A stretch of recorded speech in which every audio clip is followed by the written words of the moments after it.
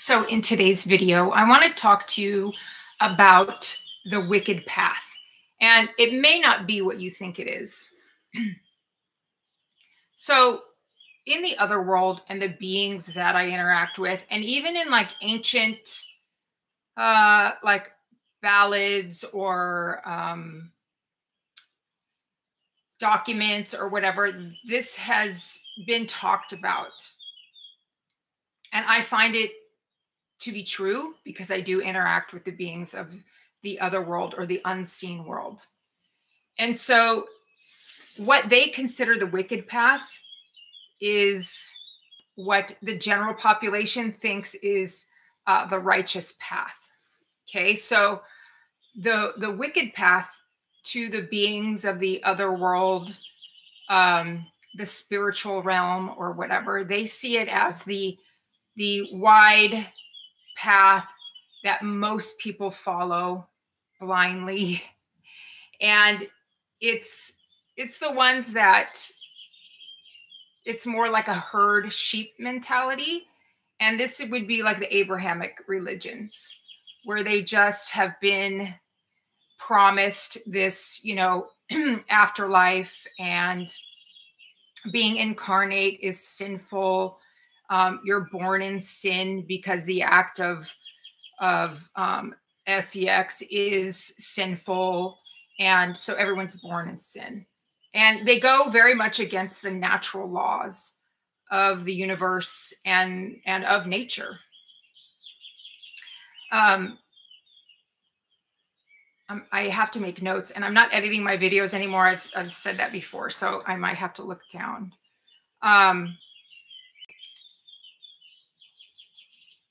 It's that road, and what the leaders of those times created was a fantasy. And most people believe in the fantasy. And if you talk to people that are in mainstream religions or cults or anything like that, they believe in this fantasy and this afterlife, this road to heaven. If I do all these good things, I'm going to be rewarded in the afterlife. And what I've told is heaven's here. Earth is seen as heaven. And so you can make it a heaven or you can make it a hell. There's no afterlife like heaven. There's different dimensions you can go to. But they've tricked everybody, kind of bamboozled everybody. Most of the reasons that these organized religions started, it was coming from more like psychopaths and leaders of countries and everything, in order to control the population and make them be pacifists and turn the other cheek and just give over their power. Okay.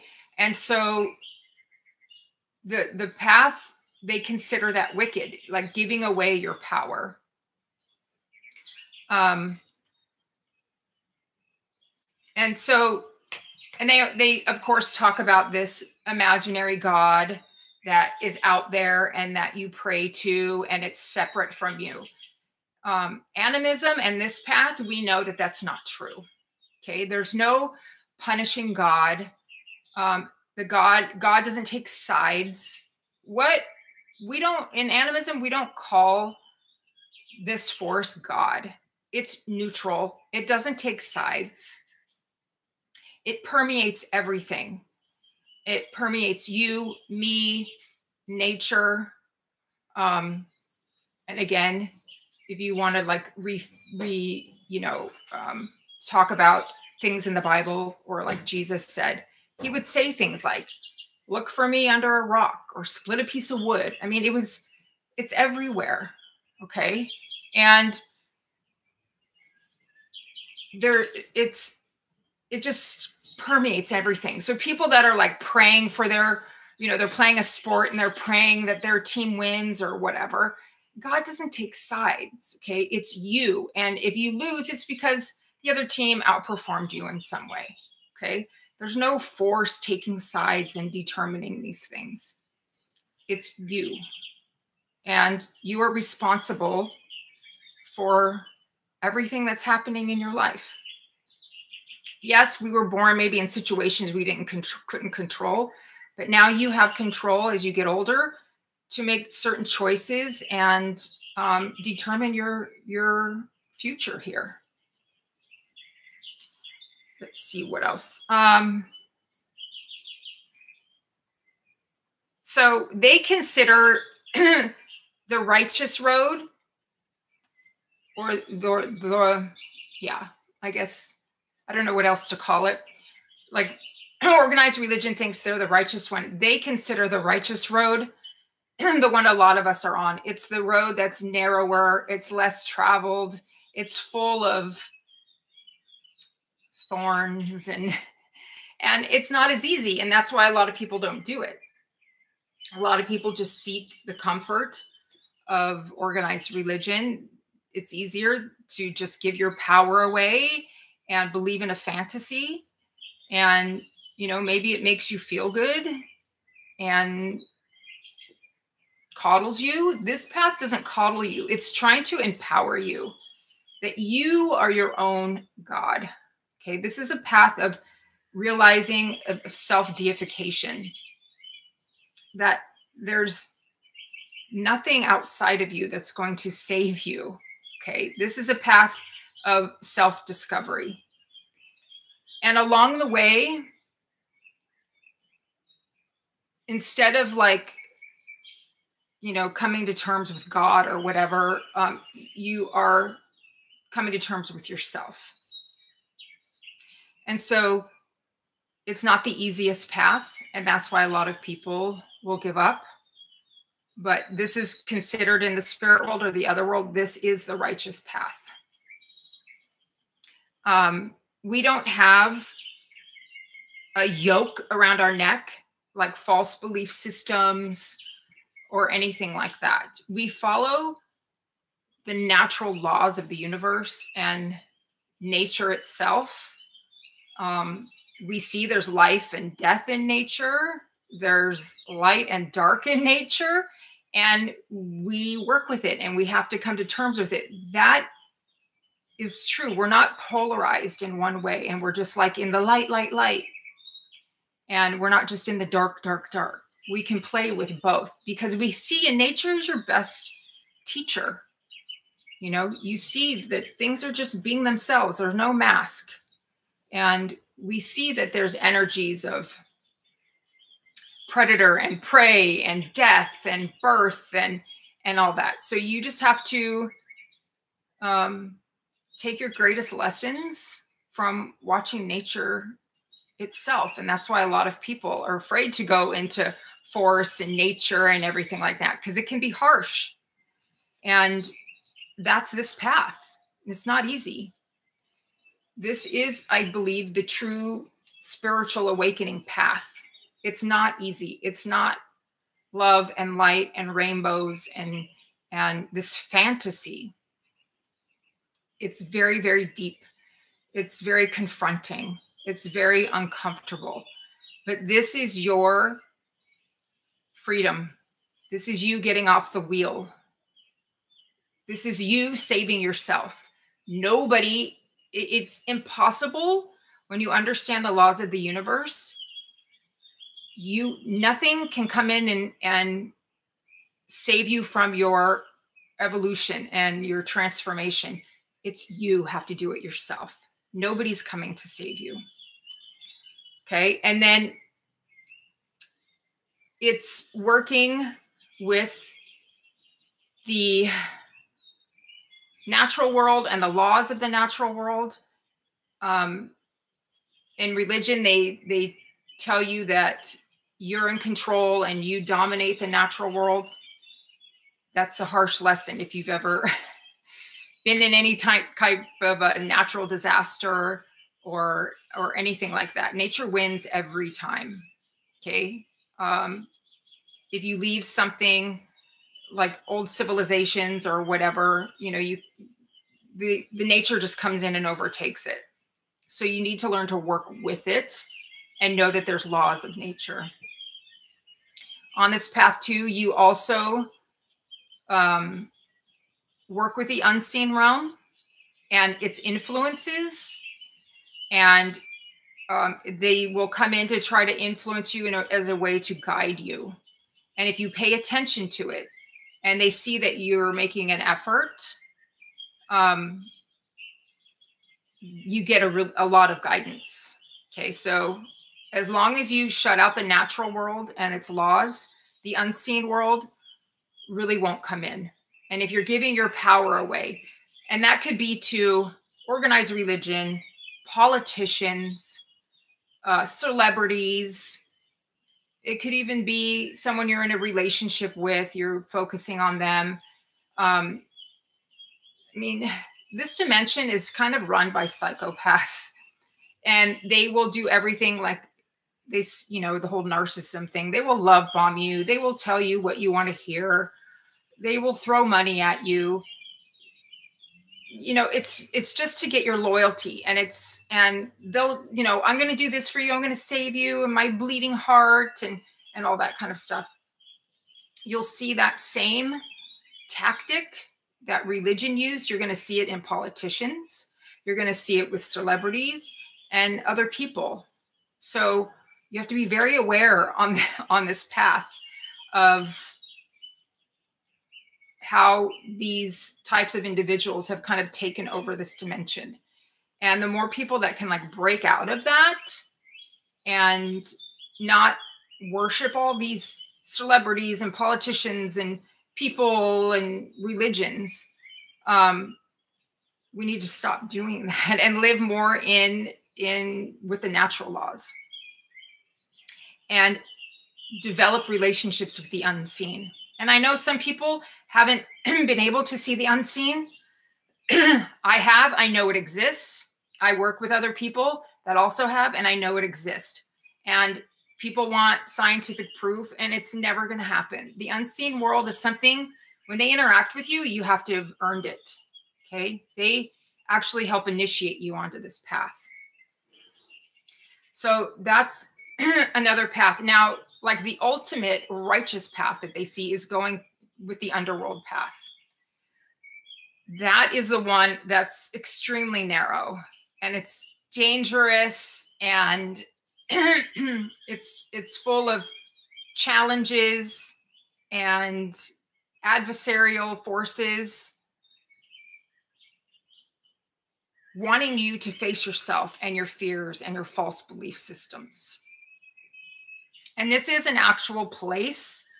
Again, I've talked about this. This has been talked about in every culture: Tibetan, Egyptian, Celtic, the Kabbalah, which they don't really talk about the clip-off very much, but this is the underworld. This is a very challenging place.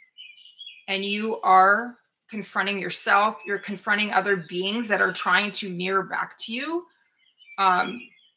false things that you believe in, again, fears, everything like that. It's extremely challenging. You'll get animals, you'll get all types of beings coming at you.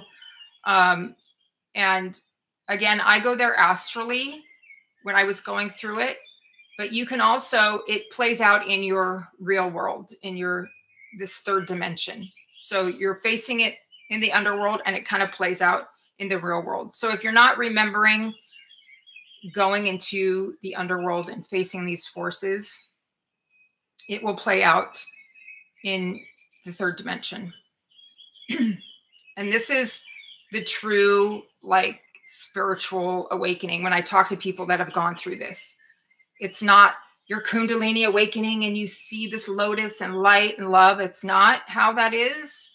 You can get there, but the ultimate path is doing the underworld path. It is a path of, it's the most transformational. And these beings, once they see that you have this type of disposition and that you haven't fallen for all the rhetoric and the brainwashing that's out there, sometimes they will even initiate you on this path. I have a whole playlist of the secret path. And when this was happening to me, I had no clue what was happening. And it was terrifying for me because I had no clue. I had to go to really ancient documents. It's very common in cultures that still practice shamanism. And you have to go to like really, really old cultures to know about this journey to the underworld. It's been demonized, and the beings that live there have been demonized, but they're actually they're your liberation. The others are not for your liberation. These false gods that have been invented, they will keep you incarnating and powerless.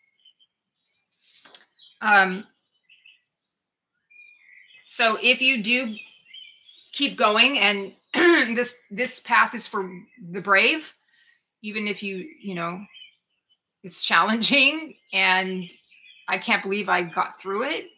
But if you are successful, these beings that challenged you, they become your allies. They become your friends.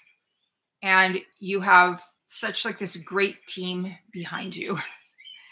So you just have to understand what's happening to you on this path. Instead of going into fear and jumping to organized religion because they've demonized this path. They've demonized the main deities on this path have, you know, been called everything, the devil, all that kind of stuff. Okay. These are just ancient gods and beings that have been here longer than we have. The original inhabitants of Earth. Okay. And we became denser and denser as time has gone on, but they have stayed in this less dense dimension. And they are here to help those humans that have not been brainwashed and are on this path to freedom and sovereignty and not being bamboozled by everything that's around us.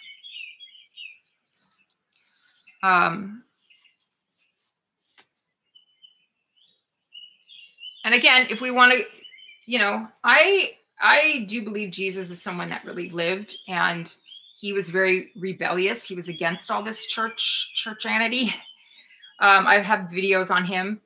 And he even says in Psalms, I don't know which one it is, he even says, like, haven't I told you guys, you are gods? Okay. And people that question that, you know, the church tries to explain it. Well, he's not really saying that you're gods, you're doing it. I'm like, there were so many things that he was saying that the church tries to explain a different way. But if I walked up to you and I said, you are gods, how are you going to interpret? It's like, oh, I am, you know, we are. We're all aspect of that energy. It's a neutral energy that imbues everything. I don't know what you want to call it. I don't really like using the word God because it has that image of a, you know, bearded guy up in the sky. But it is infused in everything. And we're not separate from it. You are responsible for yourself, saving yourself. And when, you know, I see videos of people, they win something and they're like, praise to God, Jesus, you know, like you did that, you know? And there's this great video by Snoop Dogg. I will put it down below when he was getting his star on the Hollywood Walk of Fame. And I love what he said. He gave all the praise to himself for working so hard and everything. And people are laughing at him, but it's true. So you have to do the work. You have to take ownership of your life. You have to make the effort if you want something. This is a realm of taking ownership of everything and working hard. I mean, it's a difficult realm to be in, but we gain so much wisdom by incarnating in this realm. We get exposed to everything. We get exposed to the evils of humanity. And we get exposed to the loving good things about humanity and the harshness of the natural law and the beauty of of nature. So it's just how you view it. And stop giving your power away. Don't believe in anything that takes your power from you. Okay. So watch that speech that Snoop Dogg made. And people might say, oh, he just gave thanks to himself and that's so, you know, narcissistic. I don't believe it is. I think he kind of gets it. And he understands. He did it all himself. It was a lot of hard work for him. All right. So that's it for today's video. Again, we live in an inverted reality. So they have made what is righteous wicked, and what is wicked the righteous. And we're seeing that play out in the world right now. So again, question everything. Remember, everything's inverted. And yeah, I'll be talking to you soon. I'll see you on the next video. Thanks for watching.